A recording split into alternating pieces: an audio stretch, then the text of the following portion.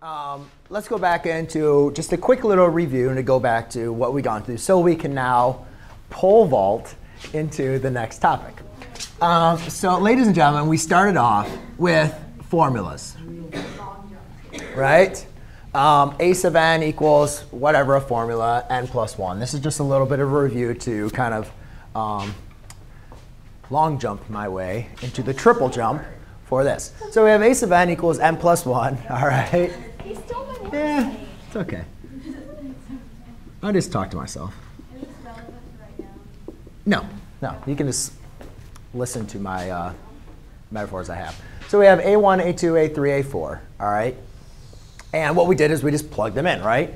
A sub 1, A sub 2, A sub 3, A sub 4, and it's pretty basic. And then we learned a little bit more difficulty where we said, all right, now go ahead, here's the terms, now go and find the rule, right? OK.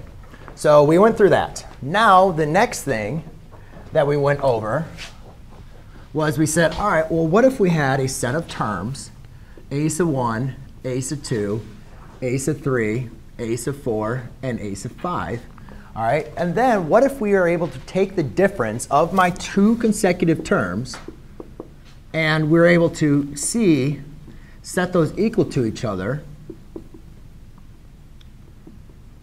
Well, we notice if we took consecutive terms and the difference between those consecutive terms was equivalent to each other, then what we know is we had an arithmetic sequence, right?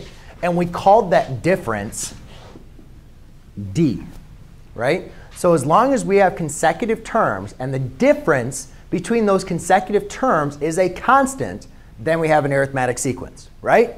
Yeah. Good. So that was arithmetic. I just wanted to go back there because I made 3 videos on arithmetic, and each one of them either had an audio issue or some other